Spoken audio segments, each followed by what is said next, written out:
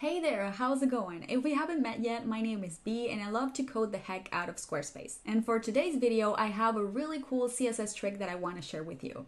It's actually one of my favorites and it's going to help you create really responsive text in your client projects. Now, the great thing about today's trick is that it's actually something that is going to help you avoid using media queries at all, and it only involves one line of code. So let's go ahead and get started so I can show you how you can use it.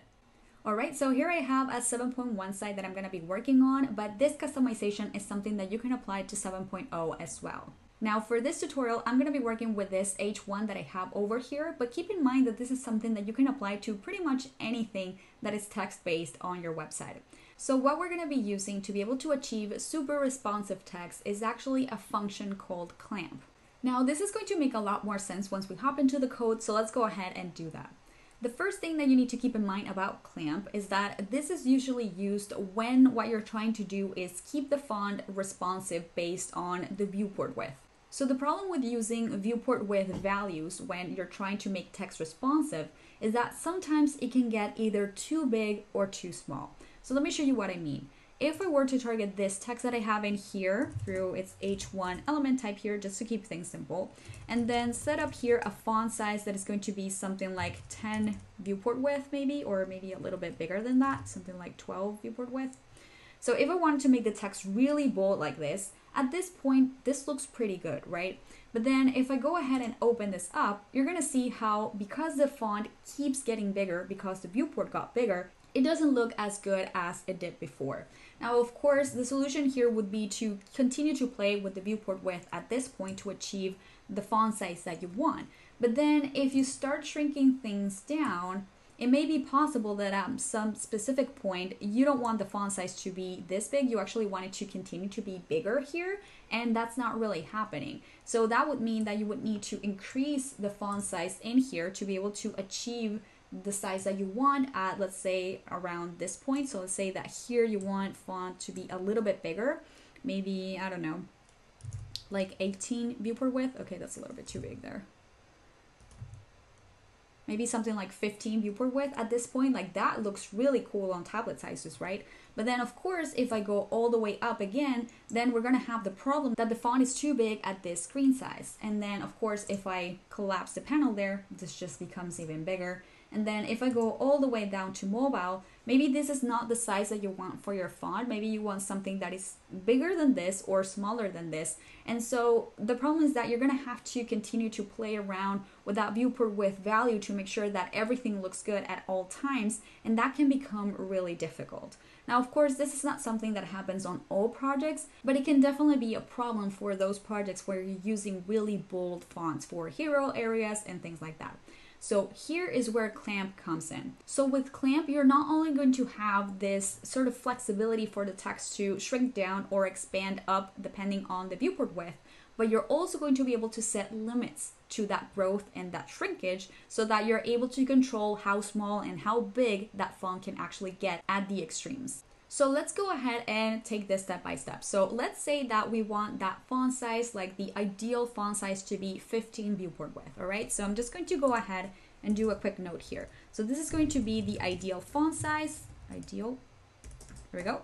I'm gonna set this to 15 viewport width so that we can remember what number we were using. So let's say that at this point, we don't want the font to be this small. We actually want it to be bigger because again, we're working with really bold text. So let's go ahead and change this. And instead of using viewport width, we can use here rems, ems, pixels, anything like that. It can be viewport width as well, but it's usually easier to work with one of the other units. So let's just go ahead and set this to maybe like 50 pixels.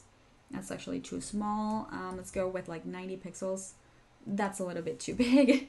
So you can go ahead and play around with this depending on how big you want the text to be. So in this situation, I think like 70 pixels is actually pretty good for the screen size, again, because I'm looking to create really bold text. So 70 pixels is going to be the minimum font size that I want this text to have. And now, of course, if I were to look at this on desktop, this is ridiculously small for this. So this is going to be our minimum size. So let's just go ahead and add in here min 70 pixels so that we can remember. Now let's go ahead and take a look at our desktop. So here, if we start with 15 viewport width, which is our ideal size, we can see that at this point, this is way too big. And of course, if we go all the way out here and we collapse that panel, this is ridiculously big. So what we can do here is set an upper limit. So let's say that we don't want the font size to go beyond, I don't know, here we can just try it out, maybe like 300 pixels. Okay, that's still a little bit too big, something like 280, 260. All right, that seems to look pretty good at this point. Let's just go ahead and save this. And of course, now if I open this up, because right now I'm using a fixed pixel size, this is not really going to change. So this is going to be the maximum size that this font is going to have, or that this text is going to have, which personally I think it looks really good. So that is going to be our max value, 260 pixels. And so now what we're going to do is we're going to bring in that clamp function so that we can use those three numbers in there so that our browser understands that the font cannot get smaller than 70 pixels. It cannot go bigger than 260 pixels, but in that in between, it can be 15 viewport width. So let's just go ahead and use that in here, clamp. Then first we need to set the minimum value so that it's going to be 70 pixels. Then we need to set our ideal value, that is going to be 15 viewport width. And then we need to set that maximum value, which is going to be 260 pixels. And once we have that in place, you can see how the font became really big right now, but it's not going over the 260 pixel width. So, or pixel size. So here, if I open this up, you can see how the font remains in that really lovely size that we have, but it's not becoming bigger than that. And now if we shrink things down, you're gonna see how the font actually starts reducing a little bit because it's maintaining that 15 viewport width size at all times until it reaches the minimum, which is going to be that 70 pixels. And so the font is not going to get smaller than that. So you can see how without having to use any sort of media queries whatsoever, we're able to control the font size at all times in a really responsive way. So like I said, you may not need to do this on all of your projects, but especially for those that really require bold fonts and bold text, this can come in really handy because you're not gonna have to write any media queries at all. And then in one single line of code, you're gonna be able to control how your font looks like on all devices.